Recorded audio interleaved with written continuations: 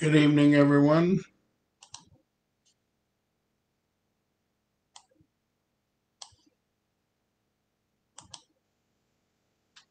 Giving everyone here a chance to get on, get signed in.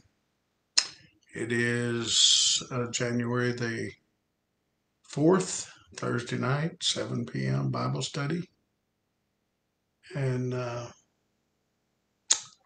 it's another good day. Praise God that we have another evening together looking at the Word of God. Appreciate all the people of God. I might start off saying that it would be good if we would remember to pray for Sister Chelsea and Brother Phil Fisher, who just had their baby. I believe it was Monday night. And of course, the baby is still in the hospital, but Sister Chelsea's got to go home, but they're able to go up there every day with it. And but they do need our prayers.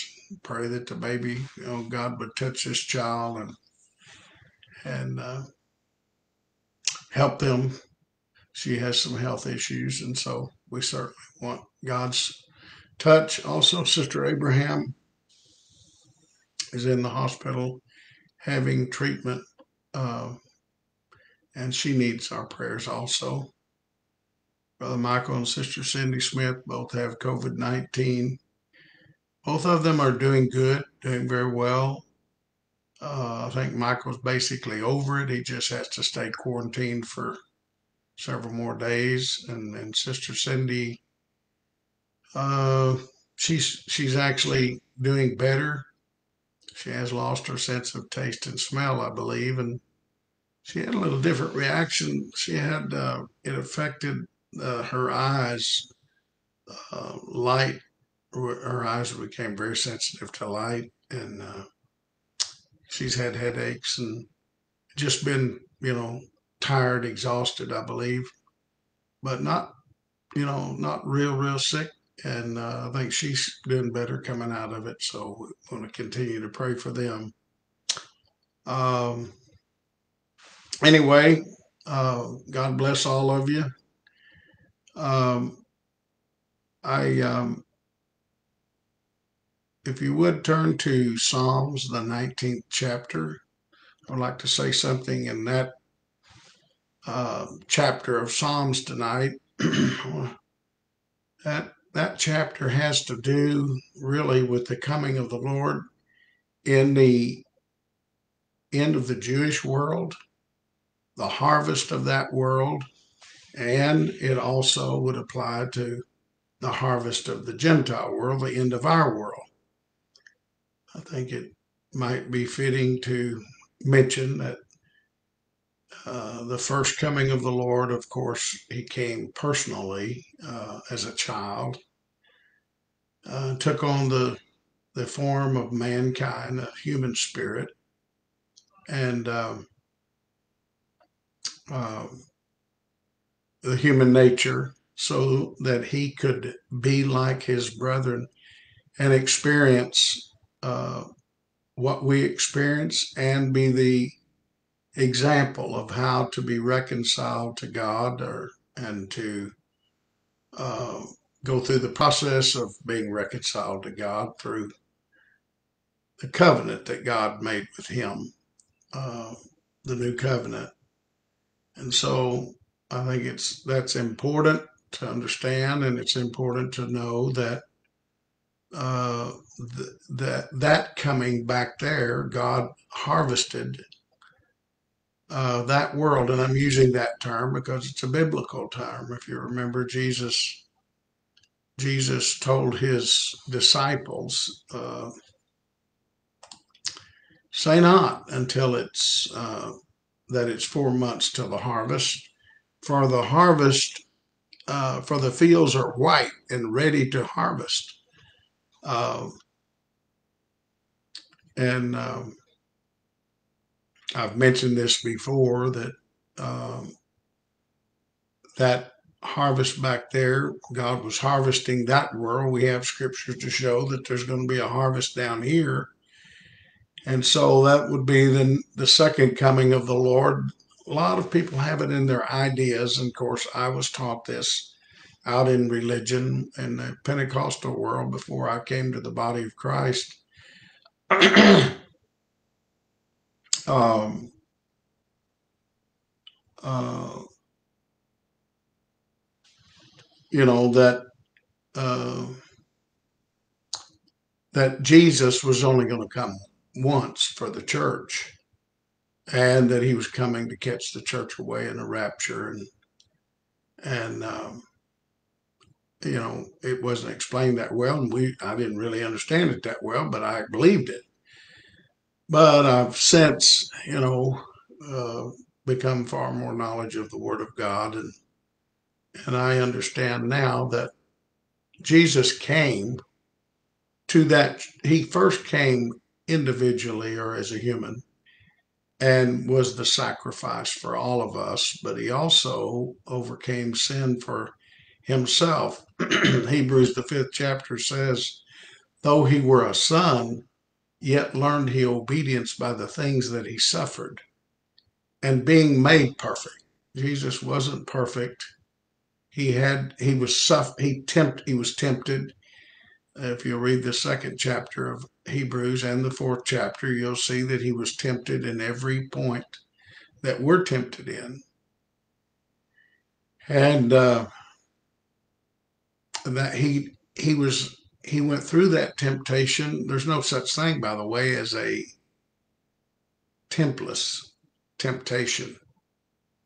The templess temptation would be where you were tempted, but you weren't tempted. I mean, if you were tempted, you wanted to do wrong. That's just the way it is. Every man is tempted, James said, when he's drawn away of his own lust and enticed. So that's where temptation comes. It's in your mind. You're drawn away of lust, desiring, having a lustful spirit of wanting to do something that you shouldn't do. Jesus was tempted, just like the first man, Adam, was tempted. But Jesus never gave in to his temptation, and he overcame that nature, the human nature of having a will to do his own will. See, God doesn't want a people uh, that he has to make to be righteous. He wants a people that chooses to be righteous. Listen to what Paul said in Hebrews, the first chapter. He said, uh, this is God talking to Jesus, because thou hast loved righteousness and hated iniquity, therefore God, even thy God, has blessed you with the above thy fellows, with the joy of the morning. Let me read it to you, because I ain't getting it quite right. I'm close, but I'm not quite there. So Hebrews, the first chapter, and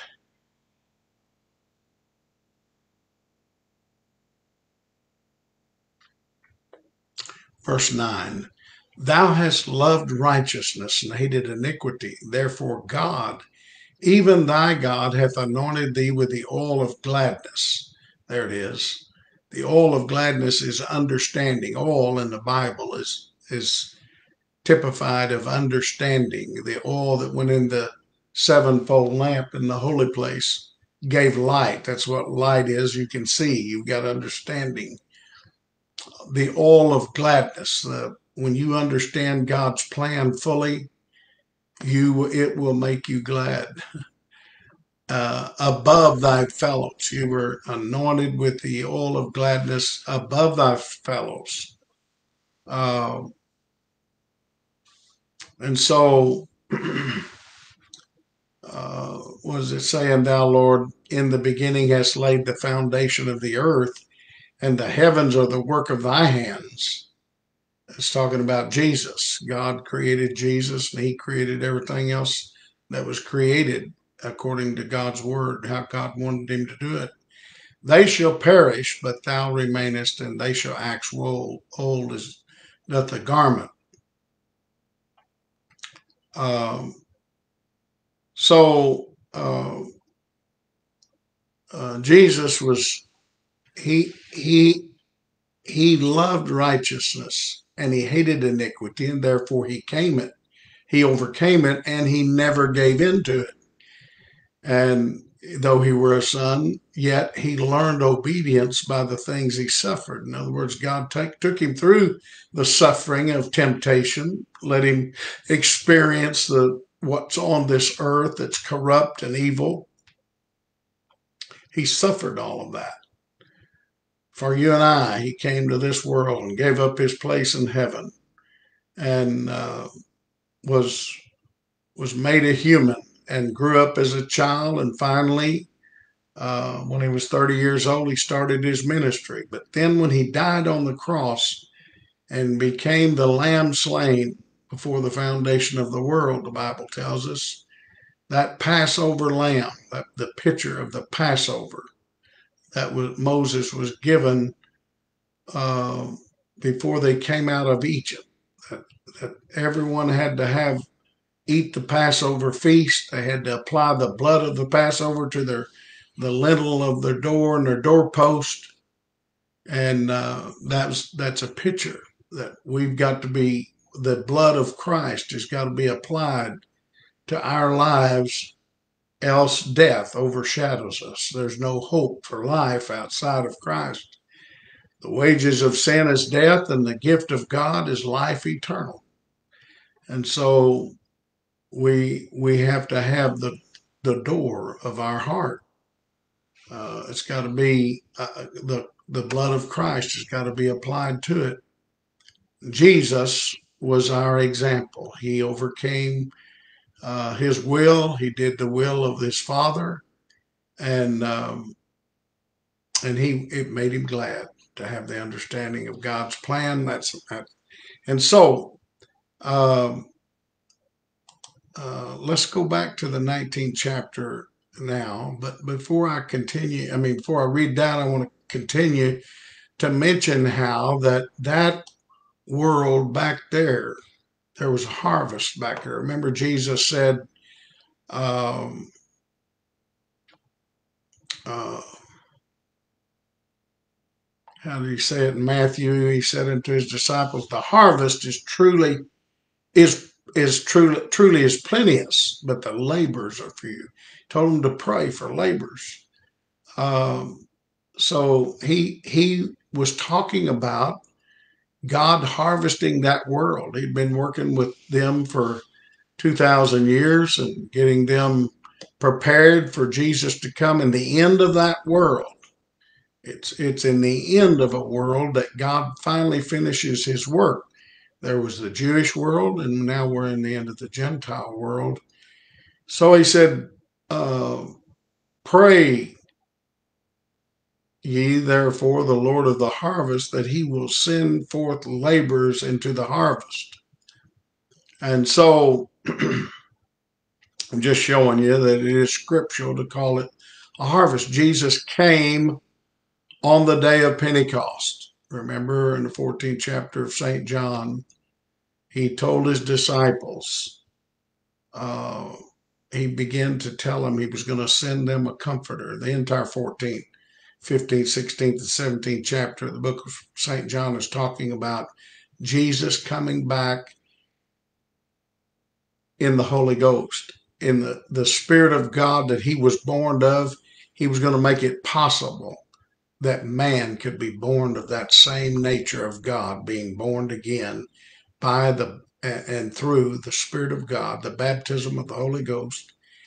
And um, so uh, he came. Here's what he said in St. John 14. He said concerning the Holy Ghost, or which is the Comforter, which is the Holy Ghost that he's going to send to them. He said, "He has been with you, but he shall be in you," talking about the baptism of the Holy Ghost. And then he said, in that day thou shalt know that I am in the Father, and he in me. Because he said, my Father and I will come to you and make our abode with you. And he said, uh, my Father will be in me, I'm in him, and we in you. When you're born of God, you'll know it. You'll know that you'll understand how that God was in Christ when he was here on this earth. The same way God's in you through the baptism of the Holy Ghost. That's a witness. That's a testimony, a witness to you that you are God's child. And so that was a harvest. Now, um, down here in the end of the Gentile world, we don't have scriptures.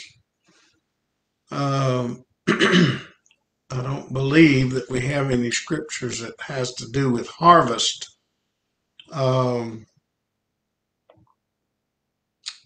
Except in Revelations, the 14th chapter, it does state that the 15th verse, it says, another angel came out of the temple crying with a loud voice. Remember, John saw one likened to the Son of Man, sitting on a cloud with a sickle in his hand, golden crown on his head. And then the next verse said, another angel came out of the temple crying with a loud voice to him that sat on the cloud, thrust in thy sickle and reap, for the time is come for thee to reap, for the harvest of the earth is ripe. So God's going to harvest the Gentile world and the end of the Gentile world the same way that he harvested that church back there. That's why we're looking for a restored church. We're looking for a church just like that early church that will accomplish what that early church accomplished. So here in Psalms, the 19th chapter, let's read a little bit of it. It says, the heavens declare the glory of God. Now, you could take this natural, because what is natural as far as if you look up into the sky and see the moon and the sun and the stars and the clouds and the natural heavens, that does declare God's glory. I mean, what a creation that God's created. And the firmament shows his handiwork. But prophetically, or typically, allegorically, an allegory is a picture that manifests something to you about God. The heavens here it's talking about is the early church, the New Testament church, and the restored church down here. And the firmament shows his handiwork, that the presence of God, and day to day uttereth speech. The word of God is continually revealing during when the divine order, when the early church came on the day of Pentecost. That church existed for over 40 years, a 45-year period, and it's going to exist 45 years down here. And it's going to, and that's all called a day of the Lord. And night unto night showeth knowledge. See, even during the dark ages, even during dark times, remember the Apostle Paul said, we see through a glass darkly. Even in the darkness, or things that we don't understand about God, while we're waiting for God's revealing witness of the truth of God's word, there's no speech or language where their voice is not heard. Their line has gone out through all the earth, and their words to the end of the world. In them hath he set a tabernacle for the sun. And that's talking about where God, see, the sun, sun, this direction over here where I live is east. The sun comes up in the morning. That's a picture of Jesus coming in the end of the world at his coming, when he begins to rise, and that's called a day of the Lord. the sun comes up, and of course it goes down in the west. The God will do his work, and he'll close on that dispensation and finish in that work of the Lord. Uh, and so it's the end of the world that God's dealing with. The world, the part of the world that God's dealing with. God's not dealing with everything right now. Uh, the there still will be a millennial reign, 1,000 years. God will deal with nations. Right now, God's dealing with the United States of America. That's where he restored his church, or he is restoring it. That's where he chose to finish the restoration. The Protestant movement started back in the East. Martin Luther was in Germany, and but Catholicism ruled the world back there, and our forefathers came to America for freedom of religion, to get freedom. And of course, they started our nation uh, and made sure that our Constitution included separation of church and state. They did not want government to have anything to do with ruling over God's church. And so the Protestant movement brought us to where we are. And then, of course, the Pentecostal movement was brought into existence in the United States. And then God has been restoring his church ever since. And he's still working on that. And finally, the brightness of his coming. Jesus is finally going to come with a bright light. Here, this says in verse 5 that he set a tabernacle for the sun, S-U-N, which is as a bridegroom coming out of his chambers. Jesus is coming out of he's coming out of heaven and rejoicing as a strong man to run a race. His going forth is from the end of the heaven and his circuit to the ends of it, and there is nothing hid from the heat thereof. And so Jesus is coming and as a bridegroom to receive his bride. He's going to make up his bride before it's over with. Then look, here's the part I want to get to. The law of the Lord is perfect, converting the soul. See, if you go back to the law of Moses and you look at that law, I've taught where the first 4 commandments of the law had to do with our relationship with God, and the last 6 has to do with our relationship with one another. Thou shalt have no other gods before you. Thou shalt not make any graven image or any idol. Thou shalt not take the Lord God's name in vain. That's not talking about, by the way, it's not talking about taking, using a curse word, using God's name in a curse word. That's shallow compared to what he's actually meaning here. He's talking about when vanity. He's talking about when you use God's name to benefit yourself instead of really glorifying him. His name is a high tower. His name is higher than any other name, and it's to be glorified. It's to be feared. It's to be held in awe. And so he said, don't take my name in vain. And then keep the Sabbath day holy. Enter into God's rest. God finished his work in 6 days, and the 7th day he rested. God's work was finished. He finished his work, even though it hadn't been fulfilled. When God set it in order, it was a finished work, and it would come to pass. Well, we've got to enter into God's finished work, which has to do with Christ coming to this world and finishing his work in us. I talked to a man this week that wanted to apply the work of Christ, that he's done everything. There's nothing we can do. We can't be righteous until we get to heaven. We'll never be righteous till we get to heaven. I said, well, what's going to make us righteous when we get to heaven? I mean, God would have to change your mind, because your character is who you are. So I asked him about the scripture about us going on to perfection, and I asked him about the scripture in in Ephesians, the 4th chapter, where it said God gave some apostles, prophets, evangelists, pastors, and teachers until for the perfecting of the saints. I said, if we can't be perfected, that word perfected means made mature, to where we come. Listen to the rest of the scripture.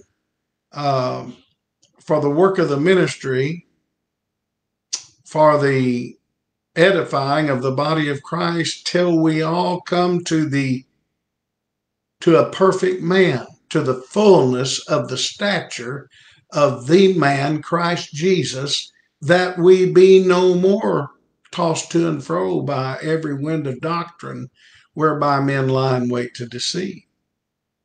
If that scripture says he gave a fivefold ministry, gifted men that were gifted spiritual gifts for the perfecting of the saints, for the work of the ministry, for the edifying, the building up of the body of Christ, until we all come to a perfect man, to the fullness of the stature of Christ Jesus. If that scripture is not saying that we're to be like him, John said in 1 John that every man that has this hope should be like him, should walk even as he walked. How are you going to walk as he walked if you don't live above sin? God, he said, you believe that? I said, sure, I believe it's biblical. I believe in the impossible. With man, it's impossible. But with God, all things are possible. And God's going to do it in us. It's not our power or our strength or our wisdom, but it's God working in us. It's just like that scripture we read about Jesus, that he was given the oil of gladness, that it made him glad. The understanding of God's word, once God helps you to understand it. Listen to this scripture. I've been quoting it here of late. In Job 28, verse 28, Job said this. He said, the fear of God is wisdom, and understanding is to depart from evil. Think about that. Here's what wisdom is to fear God, and to really put God, have a reverence for God, where he is the utmost focus of your life. He's on the front burner, so to speak. He has first place in your life. He's not an afterthought.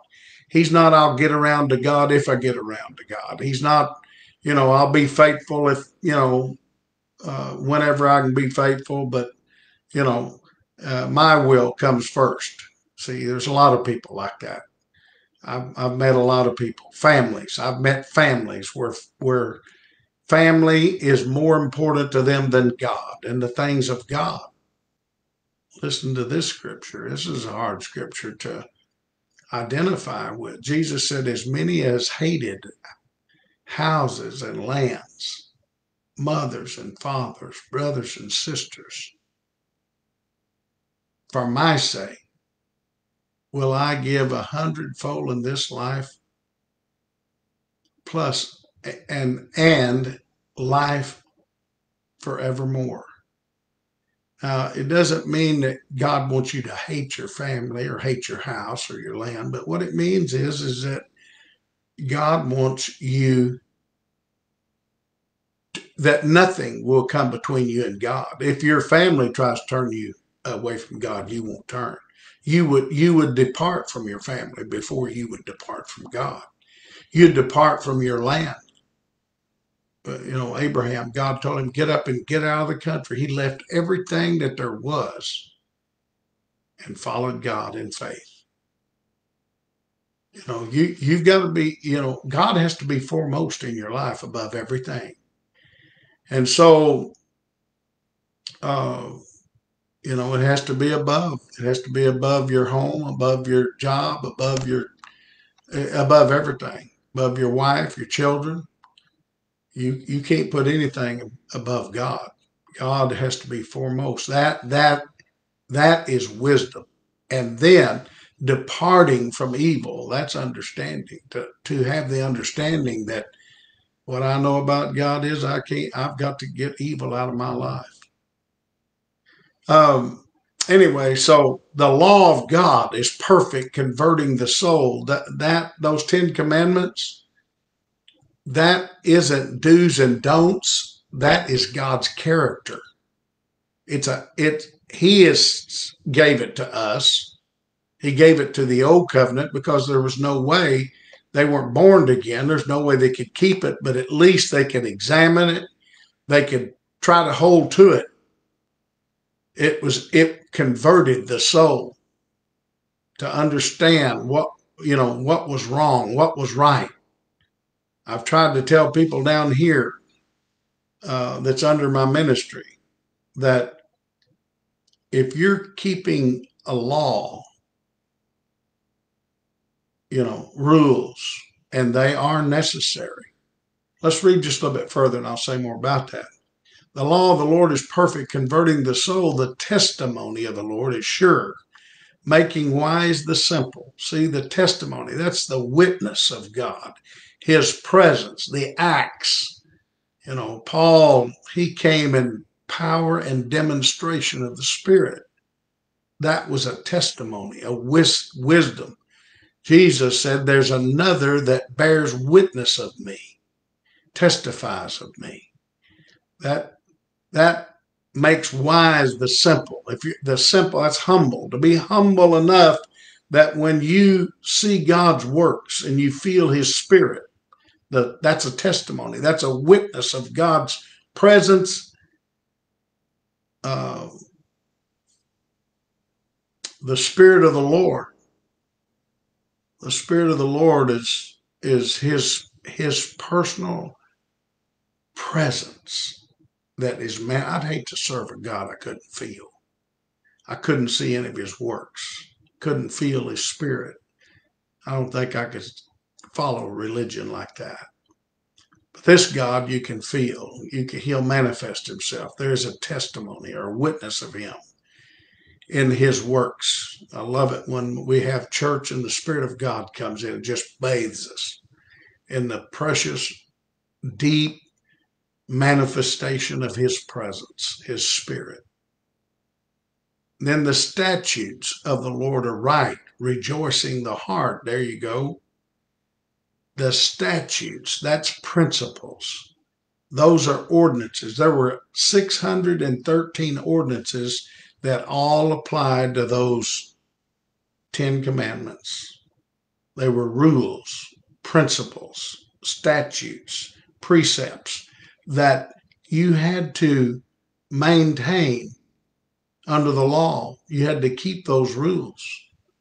We don't have those exact rules, but we do have principles. We do have rules. We've got an order here in the body of Jesus Christ.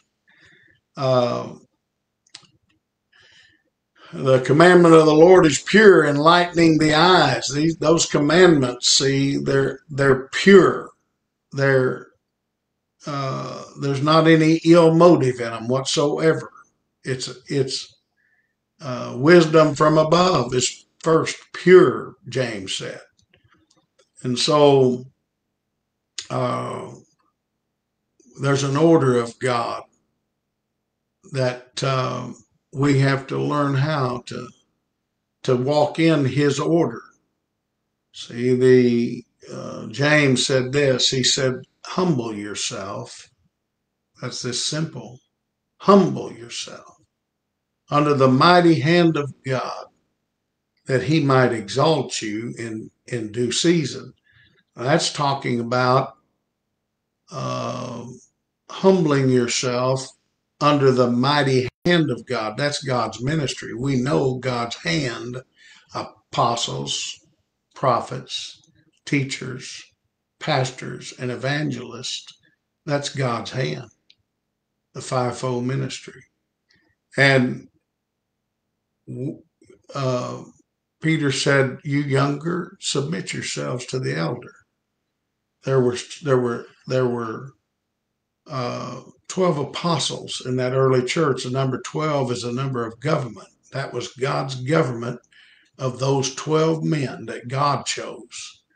And then everything in the body of Christ in the ministry were under those 12 men. Later, the Gentiles were added in. God called the apostle Paul to be over the Gentile work. You say, well, why was there just one apostle? Because that one apostle just brought the Gentiles in.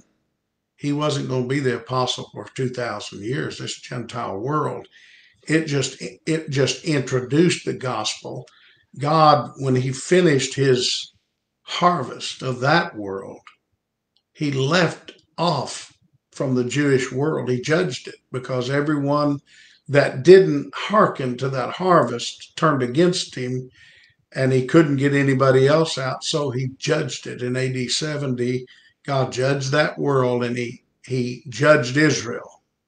And then he left Israel and went to the Gentiles. But that was a new world. That was a new 2,000-year world. That's why we're down here in 2021. That started back there in AD 33 or thereabouts.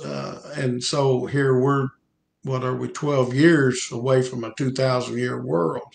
Somewhere in this time frame, God is coming again in a restored church. And then the last prophetical hour, which is a 15-year period, God is going to finish his work, make up the remainder of his bride, and he'll judge this world. This world will be judged in the battle of Armageddon. We'll finish the judgment on the Gentile world, and then God will turn to the rest of the world called the millennial reign. He will graft the Jews back in, and there'll be a Jewish ministry that'll receive our mantle before the end of this world, just like the Gentiles came in and received their mantle before the end of the Jewish world. And a Gentile ministry has worked down through these 2,000 years to bring us to where we're at. But God hadn't finished his work with us yet. We haven't established um, heaven hadn't been opened, as far as we haven't established the holy place. Now those are just types. The outer court. Remember, the early church taught us that the temple, it's no longer a physical structure, but it's the church. It's the church. But that church did fall away, and its order, that holy place, fell away. The only thing left was the outer court for 1,260 years, trodden underfoot before God was able to start a reformation, to begin to reform or restore, a restoration of the early church. And all down through the Protestant movement, God's been restoring the church. The Pentecostal movement restored it further. But we've got to go beyond the Pentecostal movement. It's got to be the body of Christ. One body, one spirit, one faith. God's people drawn into that. That early church back there, those 12 apostles were the chief leaders and the order. See, we can't follow the order of Babylon, where they, hire preachers and fire them, and they have that government is a democratic government that's set up out there. And I know God permitted it. He had permitted it for a long time to protect the saints. It's why is because of the dictation of Catholicism that had to be escaped. And then God has to have men. Look at the picture when Mary had Jesus. Uh, Remember what the angel told Joseph? don't you touch that woman, Mary, until this child is born. That's a charge. There's a picture in that, a charge to God's ministry, that Mary's a picture of the church.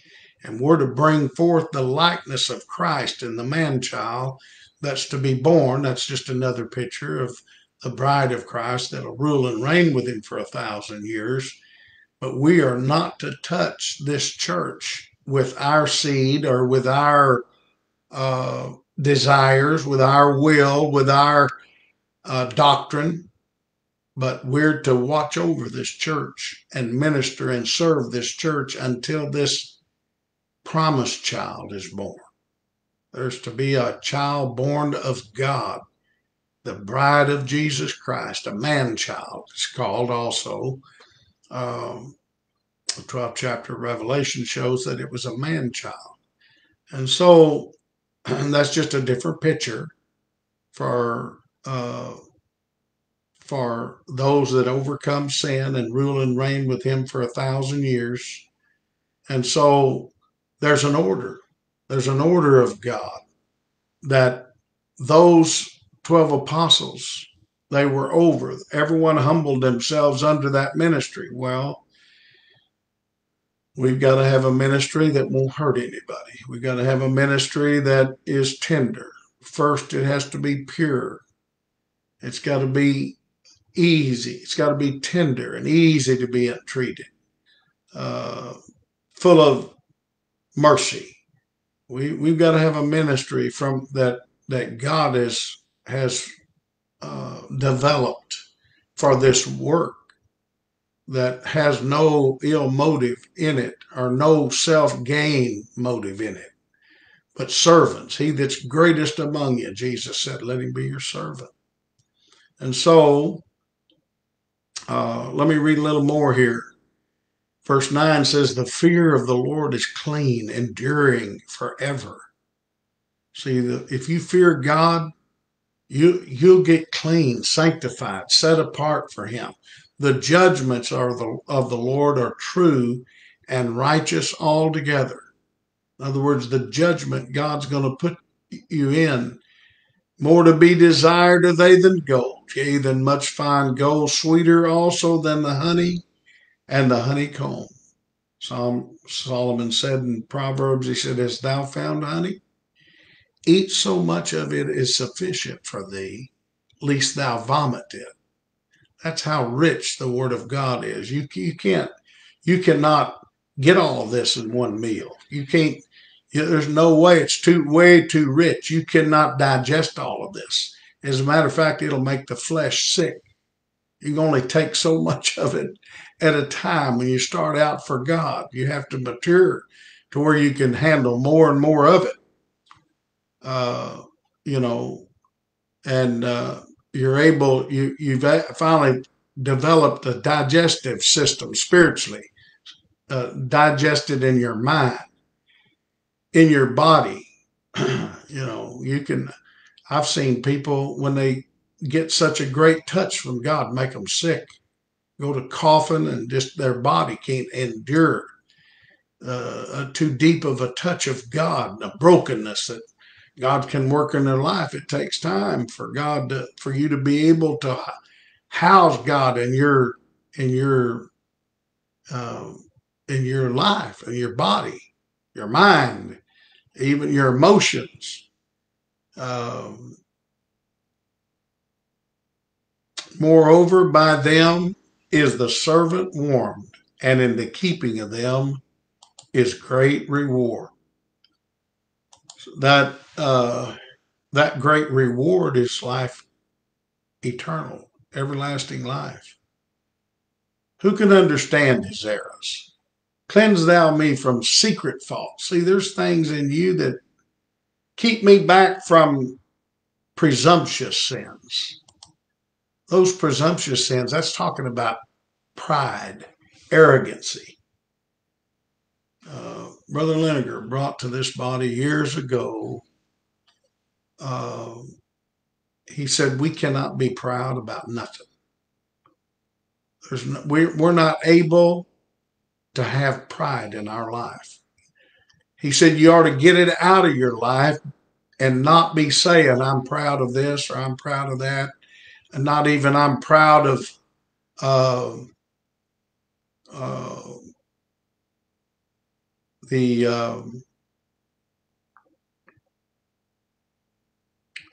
my children, for an example. Well, you can't be proud. You have to say, I'm thankful for my children. I'm thankful that they're doing as well in school as they're doing. I'm not proud. I'm not proud of their talents. I'm thankful that God's blessed them. I'm glad. I'm thankful. You start doing that and get that word proud out of your life and see if it don't mean something to you. You'll begin to realize in your heart there is something to this proud spirit. There's something to see, because when you're proud, that's selfishness. That's when you begin to claim everything for yourself. I'm proud. I'm arrogant. I've done something. They're mine and they do what they do because, you know, we're great. We're a great family. No, there's nothing great about us except what God's done in our lives. We're nothing but filthy rags until God got a hold of our life. I don't like for a Christian to be saying I'm a nobody, because uh, when God gets a hold of you and starts working in your life, working his righteousness in your life, you are somebody. Let's see, question. Some say all the apostles we need are those in the early rain church. No, that's not true. We're going to have an apostolic ministry down here. If God's going to restore the church, we can't, as a matter of fact, we don't know hardly anything that we know very little about James. We know more about John. We know more about Peter, the chief apostle. We know very little about Philip, the apostle Philip. Andrew was Peter's brother. Uh, we know very little about, uh, help me with their names, Thaddeus, Bartholomew. What do you know about Bartholomew and Thaddeus? See, how can those apostles minister to your life? Because we know very little about what took place among the Jews. We know more about what Paul did among the Gentiles, because that applies to us. We do have a history in the first 7 or 8 chapters of Acts of what part of what took place in that early church. Uh, James, the son of Alphaeus. Um, uh, we don't know too much about some of these men. We got very little knowledge of them. What we have mostly knowledge of is the Apostle Paul. He is apostle to the Gentiles, and he's been more help to us. Peter did some ministering to the Gentiles after Paul died. John also carried on because he was the last apostle. He had to carry on those works after AD 70, or up until AD 70, right in the very end. And so he ministered to several of Paul's works, because the Jews and Paul's works became partly one as they fled from Jerusalem and Israel and went into Asia into Paul's works. But uh, now we'll have to have, firstly, apostles, secondarily, prophets, thirdly, teachers. We'll have to have an apostolic ministry that can accomplish the same thing. See, a lot of people don't understand an apostolic gift. An apostle is a man that when the apostle Paul started out, he started out as an evangelist. It's the only gift that involves and holds all 5 gifts. But look at Paul's life. When he started his missionary work, he'd go into a city and evangelize with the spirit of might, the power, demonstration of the Spirit of God, miracles, workings of the Spirit, people getting blessed, healings and miracles taking place. He would woo a woman, and then after a time he'd marry a woman, and it would start a spiritual family. He was in Christ's stead there, the father of that work. And then they would have children, spiritual children. That's the people of God that were born of the Spirit in that church. Now he's not doing as much now as a work of an evangelist as he is a pastor, a shepherd. You can't live on love. When you first get married, you're going to have to get out and be a breadwinner for the family. And so he became a teacher. He had to teach. He had to bring home spiritual food for his wife and children. Spiritually, I'm talking about. But then as those children got bigger and grew bigger, he began to realize these children can't live on today's bread. They're going to have to know something about the future of what they're going to face when they grow up as adults and begin to face this world out here. And he had to develop a prophetical gift, a prophet, to cause them to fear God and to know how to serve God and face the world of what's going to happen out here. They need to know something about the future and God's judgments concerning what they would run into in their adulthood. And then finally, he had an administration. He had an administration of all of of all what God called him to do and all the churches that he developed. He was sent to develop. And so then God, look, the apostles, this thumb, the extension of that thumb is these four fingers. That's the rest of the hand.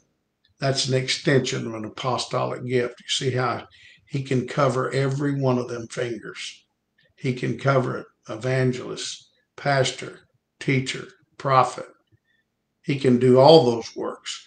But when he's got an administration, he needs help. These men are like specialists. He needs pastors over works that he's over and that he's established. He needs evangelists to go among them and evangelize the newcomers that comes into it. He needs teachers to be able to teach. Some men have more than one gift. Some men are given some gifts are received severally as he will. Some men are pastors. They're also teachers. Some men are evangelists and they're also pastors or teachers. Some men have a prophetical gift. They may be a pastor too, but Brother Ray Liniger was one of the greatest prophets that we've ever had among us. Outside of Brother William Souders, I'd say he's the greatest prophet we've had because and prophets that's the spirit of the fear of the Lord. That's judgment. You listen to Brother Liniger prophesy, listen to him teach. He would bring judgment, but he'd also draw the future up so close that make you feel like it's coming right up on us and you better straighten up. You listen to him preach and you'd get the fear of God put in you. You'd think, I got to straighten up and get my life straightened up. Because he'd bring, the judgment of God would be facing you. That's what a prophet's gift will do. A teacher fills in all of the details. An apostle mainly deals with the big picture. And then he's got men that a pastor, that's the spirit of counsel. A pastor will break down the apostolic doctrine and give you counsel of God's word and how to apply it to your everyday life. Those are counselors, wonderful counselors. A pastor that's got a pastor's heart and has shepherded God's people. See, but the spirit of might's an evangelist. We've not had evangelists like that hardly. You'll see them in the restored church, but we'll have to have an apostle. We're going to have apostolic ministry that oversees the ministry, just like that early church apostolic ministry did. God will choose out men. There'll be men like those early church men. They're shadows of heal people, work miracles. They pray for somebody, they'll get healed. It won't be hit and miss. Those men will have it. They'll have the answers of doctrine for us. We won't question them. When somebody lies to one of those men lying to the Holy Ghost and people fall dead, like Ananias and Sapphira, you'll pay better attention. So we'll have to have an apostolic ministry. There's no question in my mind. Why would we say we need a fivefold ministry and we're going to leave off the number one position that oversees it all? Those are the men, these statutes I was talking about. Our leading ministry right now is replacing an apostolic ministry. We've got some apostles. I think we've got all five gifts working right now, but not to the same level of the early church. I don't think we've got a holy place, sevenfold light, where those seven spirits of God are. I'm sorry if men don't agree with me, but I still believe that the Spirit of the Lord is the Spirit of God the Father. I still believe that wisdom is Christ. I still believe that I'll put it in maybe order here. I still believe that if you want to just look at the 11th chapter of Isaiah right quick. I know I'm going to have to get off of here, but this is, it says at verse there'll come a rod will come forth out of the stem of Jesse, and a branch will grow out of his roots. That's Jesus. And the Spirit of the Lord will rest on him. Here's the seven spirits of God. Jesus had all seven spirits, and he was an apostle of our faith. The Bible calls him an apostle. And the Spirit of the Lord will rest upon him. That's the Spirit of the Father. And the Spirit of wisdom, that he is the wisdom. Read 1 Corinthians chapter 1, verse 29. He's the wisdom of God unto man. And then understanding, that is an apostolic gift that works in bringing understanding of God's plan. And then every other minister works from the apostolic doctrine. That's what the 12 loaves of unleavened bread is. It's the doctrine of the 12 apostles. Has no leaven in it. Paul told the Romans, he said, I would that I could come and impart unto you some spiritual gift whereby you might be established.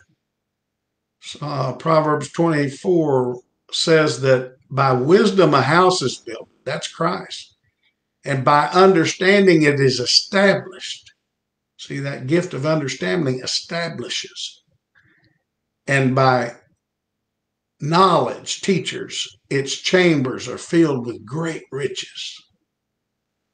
So, and then the spirit of counsel, there's the pastor, and might, there's the evangelist. You say, well, why would evangelist, the little finger, have so much power? Well, go look what Philip did when he went to Samaria. We don't have evangelists like that today, but we will have in a restored church. The spirit of knowledge, that's a teacher. And the fear of the Lord, that's a prophet. As I said, I still see those seven gifts operating there. And for us to have a holy place, a restored church, we're going to have a holy place. Sevenfold light, 12 loaves of unleavened bread. Like I said, you can't borrow from those 12 men. That was back there. And everything that applied back there don't apply down here. It's a different world, different culture, different society. But we're going to have the same workings. And shall make him of quick understanding in the fear of the Lord. Anyway, let's go back to Psalms 19 now. There's a song that we used to sing. The law of the Lord is perfect, converting the soul. The testimony of the Lord is sure, making wise the simple. The statutes of the Lord are right, rejoicing the heart. The commandment of the Lord is pure, enlightening the eyes. More to be desired are they than gold, yea, than much fine gold. Sweeter also than the honey and the honeycomb. I wish I could sing that for you right now. Anyway, keep back thy servant, verse 13, from his presumptuous sins. That's arrogancy. That's sins of having an arrogant or selfish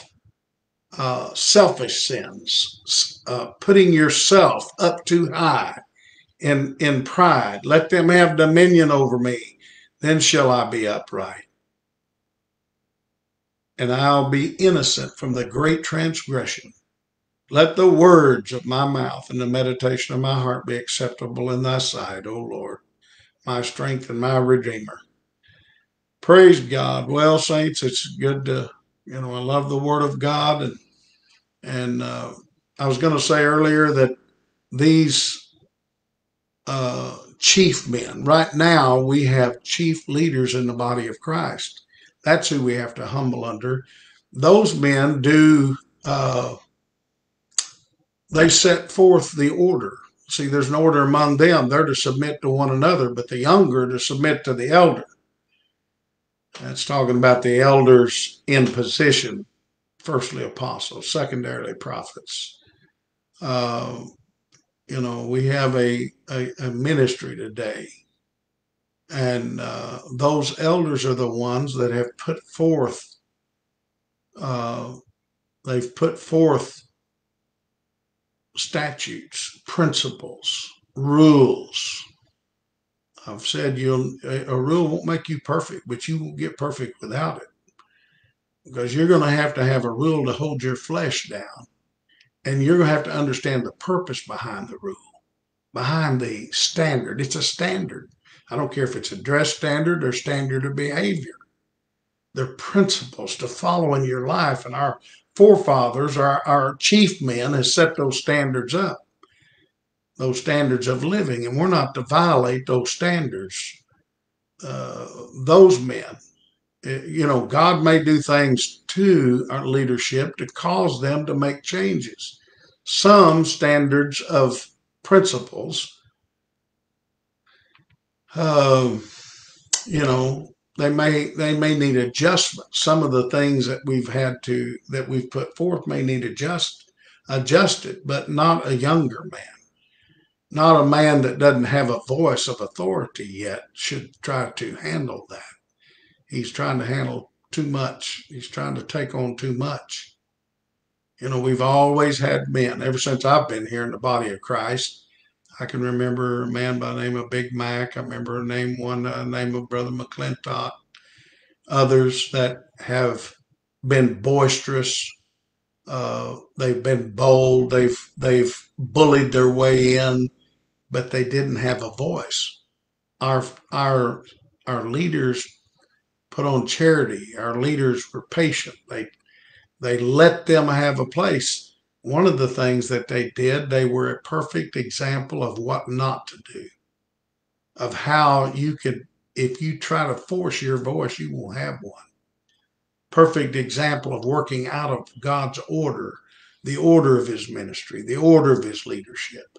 We've always had a man, or at least one, if not more, that was so bold that tried to push themselves, and they'd always charged the ministry because they always got set down or nobody listened to them. But they never did. They never did understand the order of God's ministry. They never did understand that it wasn't their place to try to, Brother Clyde Patton used to talk. He used to get up in a meeting and talk, and I'd listen to him, and I'd think, I know everything he just got through saying. He just talked an hour, and I knew all that. But then I'd think, but I can't do what he does. I don't have a voice. I don't have the authority to do what he does. When he talks, people listen. If I talked, they wouldn't hear what I was saying.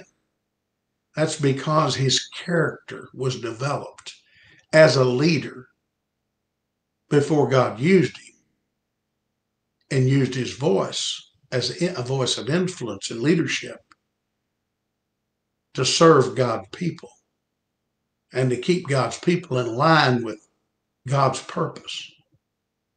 See, and we have to learn how to quit ourselves like men and know our place in the body of Christ. Brother Patton used to say,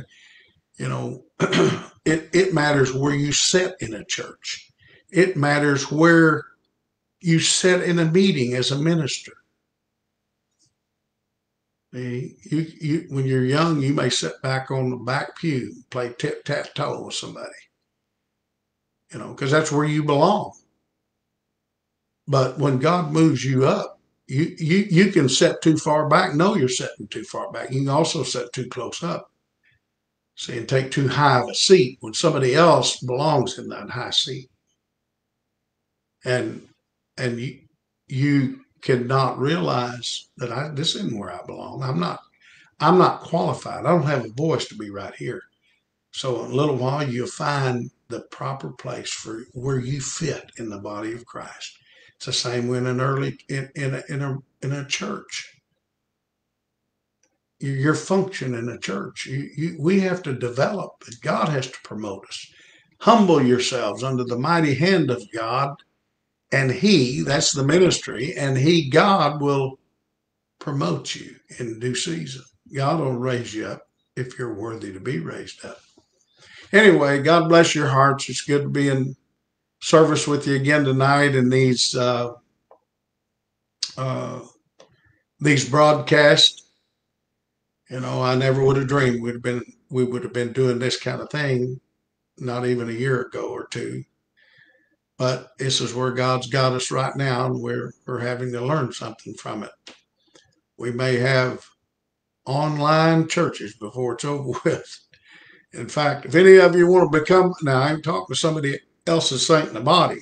If somebody don't have a church and you want me for your pastor, I want to be your pastor. I want to help you the things of God. You can be a part of this online ministry. You can pay your tithes, give your offerings, and help edify and build the body of Jesus Christ in this world. I'm not talking about for man to spend for his own glory, but I'm talking about building the kingdom of heaven. God bless your hearts. I love all of you. Have a good night. The local church here in Little Rock, I'll see you Sunday morning. Breakfast at 9:30 in the dining room. Bible study at 10. Band practice at 11:30. 11 and church at 11:30. See you then. God bless you and good night.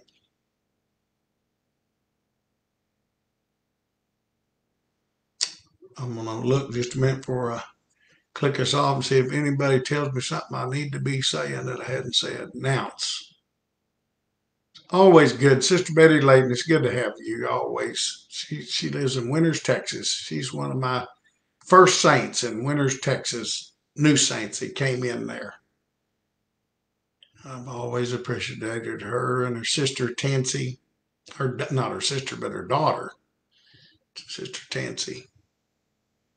God bless their hearts. I pray for you. It's good to have Brother Pastor Clyde Quick from where is that at? Chaffee, Missouri. We're glad to have him. The Hill Church. Good to see you, Brother Quick. Oh, there's others. Brother POTUS from Brother Fidel from Guatemala City is on here. Brother POTUS from the Philippines. God bless your heart, Brother POTUS. It's good to have you with us tonight. Sister Yvonne York. There's one of my first saints. Her and her husband Doug York. When I was in Babylon, they became my saints. I've loaned them out right now, but I still claim them. All right. God bless your heart. I will see you Sunday. Those that are local, God bless your hearts. Pray for me, and I'll